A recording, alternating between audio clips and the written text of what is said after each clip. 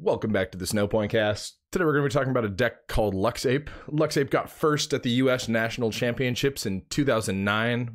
A player named Kyle Pooka got first place with it. This isn't his exact list. It's like maybe 2 or 3 cards different, but it's off of Pooka's recommendation. I hit him up on Twitter, see if there was any changes he'd make to the list, and there was some modifications, and we'll talk about which cards he changed when we get to them. But let's get right into it. So starting off with 2 Luxray GL. Luxray GL's got 80 HP, a single retreat, a resistance to metal, and a weakness to fighting. So the first attack for 2 colorless is bite for 30. So definitely nice. You put an energy on there and an E gain, and you're able to hit for 30. It's some pretty good turn 1 pressure for sure. And then Trash Bolt is the second attack. So for 1 lightning and 2 colorless, you do 70, and then you discard an energy card from your hand. If you can't discard an energy card from your hand, this attack does nothing. But that's a really good powerhouse attack. You have 1 lightning, another colorless energy, and then an energy gain. And if you have an energy in your hand, you're able to hit for 70, which kills a lot of big HP things if you have a Lucario GL in play.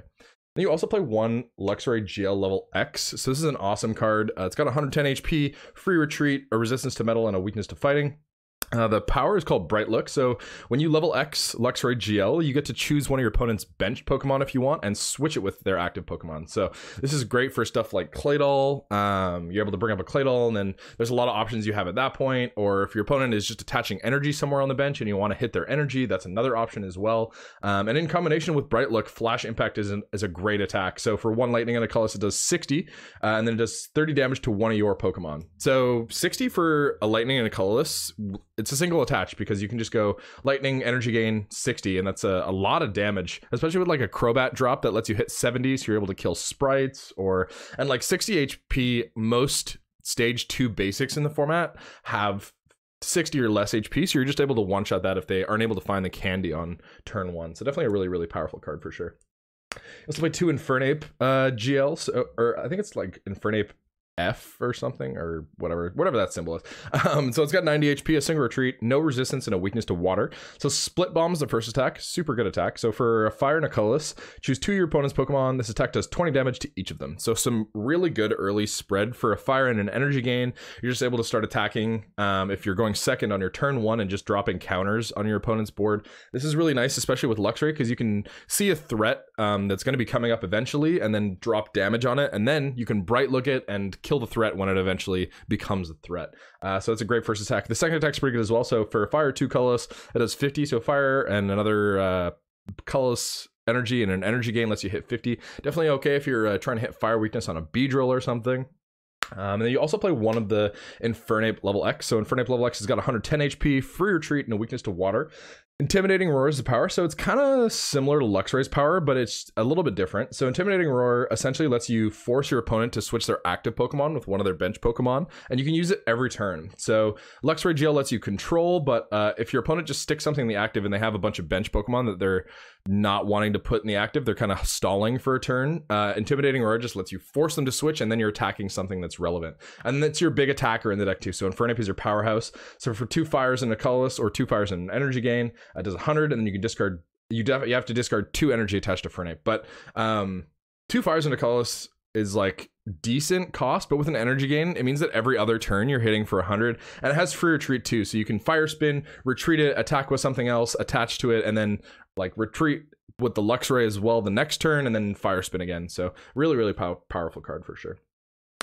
You need to play 1 Bronzong G. So Bronzong G's got 90 HP, 3 retreat, resistance to fire, and a weakness to psychic, and the Poke power is called Galactic Switch. So the power is the reason you play it.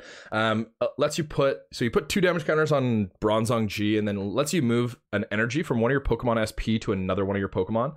So that can be really good for powering up Infernape's Fire Spin, but it's also really good at getting some surprise attacks. Like you play an Uxie level X, and it's 2 colorless that is required to use that attack, and having a psychic attacker is pretty important in some matchups, and being able to just switch an energy, attach, and then being able to hit for that type of weakness that you want to hit for in a single turn is a great power. And also being able to fire spin 2 turns in a row can mean that you're able to take the game at that point as well. So Galactic Switch is awesome, and you don't play metals, so I'm not going to talk about Psychic Pulse. You can play 1 Roserade GL as well. So Roserade GL's got 80 HP, a single retreat, and a weakness to fire. So the first attack is called Poison Bind. Does 10, and then the defending Pokemon is now poisoned and can't retreat during your opponent's next turn. So Really good attack. It can be free, so you put an energy gain on it and then it's doing that for free. One of the big reasons that you play this card is for Claydol. It just helps slow your opponent down a lot. You can bright look at Claydol active and then poison bind it for free while you're attaching to like an Infernape or something else. And then in this format, if you have a special condition, you can't activate your Poke Power, and that really hurts Claydol because Claydol consistency is so important to those stage 2 decks. So when you're able to stop them from drawing, it definitely helps you, especially when you're such an aggressive deck. And then Long Whip, you don't play a grass, so not going to talk about it. But Poison Bind is really great with Luxray GL. And there's some situations as well where if your opponent has an active Pokemon with a power and you want to shut it off for free, you can just slap an Egon on the Roserade. You're technically doing 20 because it does 10 damage and then poison, so maybe 30 potentially as well because they can't retreat, so they have to have like a Poke Turn or a switching card in their hand if they want to retreat out of it. But being able to just attack for free, having a free attacker, and this is one of the cards that Pooka switched of his 3 in his initial list too, and yeah, he said it's a big asset to have a free attacker because it means that you can attach to like an Infernape, and then next turn you can just attack with the Infernape instead of having to attach to another Pokemon and then having another turn of delay before you're able to attack with Infernape. So you play one Lucario GL as well. So Lucario GL's got 80 HP, a single retreat, and a weakness to Psychic. So the reason you play it is for its Pokebody called Boundary Aura. And essentially what Boundary Aura sends is all weaknesses in play are ×2. And almost all of your Pokemon have ×2 weakness anyway. A couple don't, but it's not a massive deal for you because all Pokemon SP already have ×2 weakness, but it is a big deal in some specific matchups. Like against Gyarados, being able to hit Gyarados for double weakness is really important. Against Kingdra can be really important as well. Being able to hit a Machamp for Psychic weakness can be really important. Being able to hit a Beedrill for fire weakness ×2 can be really important. Definitely just a good card in the meta, and it lets you be more aggressive and get those one-shots that the deck really thrives off of. So you play one Crobat G as well. So Crobat G's got 80 HP, free retreat, a resistance to fighting, and a weakness to lightning. So the Pokepower is called Flash Bite. When you bench Crobat, you get to drop a damage counter somewhere on your opponent's board, and that's really clutch, especially with how much board manipulation you have with Luxray and Infernape. You're able to kind of bring up whatever active that you want, and then if you're 10 short of knocking it out, Flash Bite just means that you're not 10 short anymore. And with Poke Turn, you can be 20 short or 30 short and still have that option to get the one shot that you need. Okay, so you play one Uxie as well. So Uxie's got 70 HP, a single retreat, and a weakness to Psychic. The power is Setup. Setup is such a good power. So when you bench Uxie from your hand, you get to draw until you have 7 cards in your hand. So it's great because you can get it with the Roseannes. So you can Roseannes for like an Uxie and an energy, get your attach for turn, and then still have some more cards for next turn potentially as well. And another reason you play Uxie is for Uxie level X. This is another important tech attacker in some matchups, and it's also good for your consistency. So Uxie level X has got 90 HP, a single retreat, and a weakness to Psychic. The Pokepower is called Trade-Off. So you get to look at the top 2 cards of your deck, pick one of them, put it in your hand, and then choose the other one and put it to the bottom of your deck. So some really good consistency for sure. And then Zen Blade is also a great attack. Being able to hit for big Psychic weakness is pretty important in some matchups as well. So for 2 colorless, it hits for 60, and then Uxie can't use Zen Blade during your next turn. But yeah, just a really powerful attack, like I said, against Machamp, and it's pretty important to be able to hit that Lucario Uxie against Machamp. Otherwise, Takeout just pretty much destroys your deck. And you do play one Azelf as well. So Azelf's got 70 HP, single retreat, and a weakness to Psychic. And the power is called Time Walk. So once you're turn, when you bench Azelf, you can look at your prizes, choose a Pokemon that you find there, and switch it with a card in your hand. So it's great for recovering your 1-ups. You only play a 2-1 of your main attackers, and a lot of the 1-ups in your deck are really important depending on what the board looks like, and being able to recover those from your prizes can be a really big deal some games if you need a tech attacker in some matchup, for example. You also play 2 Unown G. So Unown G has a ton of uses in this format. Take out Machamp, like we were talking about, is a big reason that you play Guard. So essentially what Guard does is, so let's say we have the Azelf active and the Guard's on the bench. So I can activate Guard as a Pokepower, and it becomes a Pokemon tool, and then the Pokemon that Guard is attached to doesn't take any effects of attack. So let's say the Roserade GL is opposing, for example, and it has a colorless. So Poison Bind does 10 damage. I still take the 10 damage because it doesn't stop damage, but I'm not poisoned, and I can retreat during the next turn because the other 2 parts of the attack are the effects of attack. So Unown G, I mean, this isn't the reason you play it. Obviously, you don't play it as a Roserade GL counter, but it is a really important counter to stuff like Machamp, and it really depends on the matchup, but certain matchups use really big effects of attack. Gengar is another big reason you play guard. It's just able to knock your Pokemon with powers out really quickly. When you can guard them, it means that they're not getting knocked out as quickly. So you also play one Chatot. So Chatot is a pretty cool tech attacker. So it's got 60 HP, a free retreat, and resistant to fighting, and a weakness to lightning. So it's, you know, technically it's a tech attacker because Chatter is a really niche attack that can be really good, but it's also a big consistency out in the deck. So Mimic for free, shuffle your hand to your deck and then draw a number of cards equal to the number of cards in your opponent's hand. Cyrus Conspiracy is a pretty good card in this format, and it pluses your opponent's hand by a fair amount of size. So when you're able to, if they're able to do that and you have a turn where you can't really hit anything, being able to chuck a Chatot active and then get a big hand so that hopefully you can hit something next turn is really good as well. If you do have one of those Pokemon search, like I was saying, but you're power locked, for example, like Mesprit is a pretty good card in this meta. Mimic is another way to get around that, but still be able to draw. And then we're going to get into some of the stage 1 lines. You play 2 stage 1 lines in this deck. So the first one's a Ninetales line, and it starts with a Vulpix. So Vulpix has got 60 HP, a single retreat, and a weakness to water.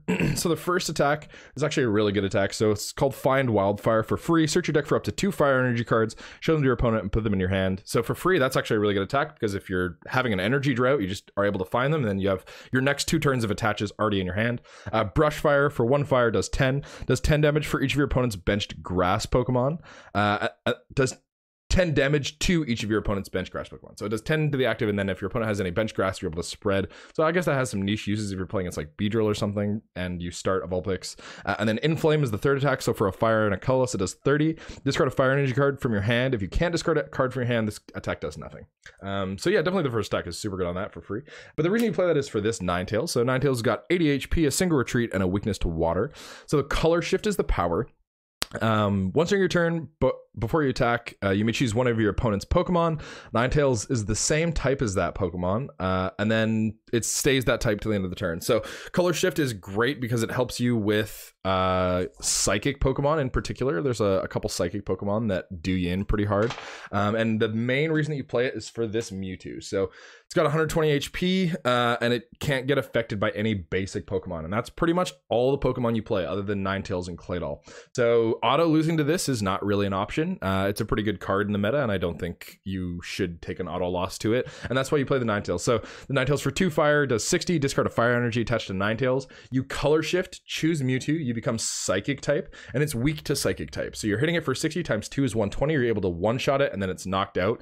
And it's a great tech attacker for that reason. It's mainly for the Mewtwo level X, but it does have some other niche uses as well. If your opponent is playing like a Palkia deck, let's say for example, and they have a Raichu GL on the bench, then you're able to pick the Raichu, change to lightning type, and then one-shot the Palkia. But it really depends on the situation. There are some situational uses for it, but it's mainly a tech for Mewtwo. And then getting into the Claydol line, so you start off with a Baltoy, 50 HP, single retreat, and a weakness to grass. So Psychic Balance is the first attack.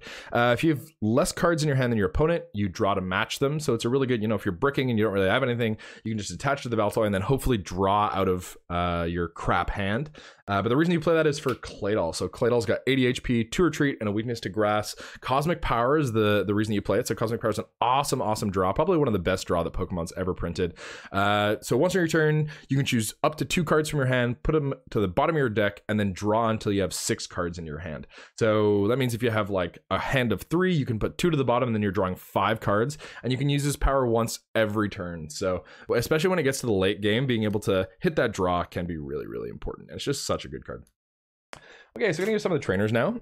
So you play 4 Poketurn. It's pretty staple for every SP deck. Poketurn is just a really good card. Return one of your Pokemon SP and all cards attached to it to your hand. So that lets you use Bright Look multiple times if you want. It lets you use Flash Bite a bunch of times if you want. You can potentially use 2 Bronzongs in a turn if that's something that you need. Like if you have a fresh Infernape level X, and it's got no energy on it, and you don't have an energy in your hand, but you have 2 on your board, you can go like Bronzong G, move the fire, Poketurn Bronzong back to your hand, bench it, and since your hand is private knowledge, your opponent doesn't know if that's the same Bronzong G or a different one. Obviously it's the same one, but that's not how the game works. So you bench it, and then you get to use the power again. And then being able to, you know, Galactic Switch twice, it does have some niche uses as well. But yeah, there's a lot of things that you're able to do with Poketurn. It also lets you heal. Like you can discard all energy from Infernape, take a hit with no energy, and then just return it back to hand and then not have to worry about that damage for turn. It's just a very, very good card.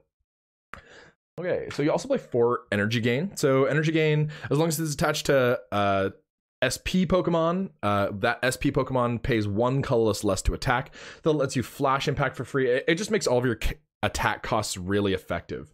You're able to attack for 1 with the Luxray GL basic. You're able to attack for 1 with Flash Impact. You're able to attack for 2 with the Infernape level X. You're able to split bomb for 1. There's just a ton of reasons to play this card. Such a good card. Roserade attacks for free.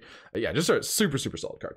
And then you play 3 SP Radar as well. So SP Radar says search your deck or choose a card from your hand and put it on top of your deck, and then search your deck for a Pokemon SP and put it in your hand. So again, just really good Pokemon SP, and Cyrus Conspiracy lets you search this card. So definitely a really solid card for consistency. And then you played 2 Power Spray as well. So Pooka's Nats list actually only played 1 Power Spray. This is the second of the 3 cards that he cut in this list, and Power Spray is one of them. I do really like 2 Power Spray. I think 2 is like the perfect number for this deck. 3 seems a little bit clunky, and you don't really need to have that power block, but being able to search it with Cyrus is really good. So anyway, Power Spray, what it does is you can play it during your opponent's turn if they activate a power, if you have 3 or more SP Pokemon in play, and then that power isn't activated. So let's say they try to Uxie set up and draw like 6. If you have 2 Luxrays and an Infernape in play, you play a Power Spray, and then all of a sudden their consistency is shot, and they don't get to draw those 6 cards that they might really need. Power Spray is also really good against Claydol. Cosmic Power is a really good draw, and being able to shut that off until you're able to kill the Claydol or turn it off is a really good card for sure. Definitely a good option to have in the deck. Okay, so you play 1 Night Maintenance as well. So Night Maintenance says shuffle 3 in any combination of Pokemon and basic energy cards from your discard pile into your deck. So it's good Pokemon recovery. Again, your attacking lines are pretty thin, so you do need to recover. Being able to get fire energies back as well is pretty good, because Infernape does discard 2 fire every time you attack with it. So being able to put them back in deck and then draw them with a Claydol means that you have it in the late game as well. You do put 1 Luxury Ball. So Luxury Ball says search your deck for any Pokemon that's not a level X, so it searches for anything except for Luxray, Infernape, and Uxie. Any card in the deck, so really good consistency. Yeah, just literally search any Pokemon. This is pretty staple for every deck in this format. You just play 1 of, unless, depending on the deck, there's some decks that play more than 1, but as a 1 of, it's pretty staple just because it's so good. The reason you play as a 1 of is because if it's in your discard pile, you can't play another one. And you play 1 Premier Ball as well. So Premier Ball says search your deck or discard pile for a Pokemon level X, show it to your opponent, put it in your hand. So it's great if your Pokemon level X gets knocked out, you're able to recover it back to the hand and then just use it right away if you have like a basic for it. But also it lets you search it early game if you are having trouble finding it. You have a Premier Ball and then you're just able to search it from your deck. It's just some good level X search, because Luxury Ball doesn't search level X's. The only thing that searches level X's is SP Radar, Premier Ball, and you play 1 Bebe search as well.